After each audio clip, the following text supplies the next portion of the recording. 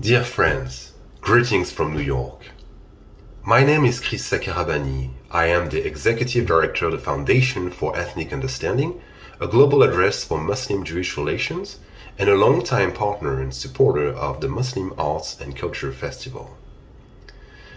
I'm also proud to serve as an advisor for MACFEST.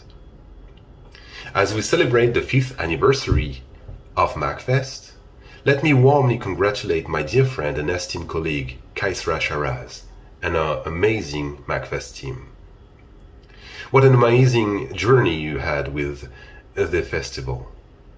I remember the first time Qaisra spoke with me back in 2017 about our idea of organizing a national festival, the only one of its kind in the UK, that will bring Muslim and non-Muslim communities together in the Greater Manchester.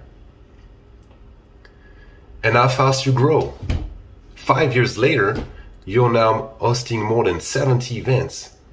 And MACFEST is now an international festival with events and partners in Azerbaijan, in Morocco, in Indonesia, in Oman, in the United Arab Emirates, in Pakistan, and many more countries.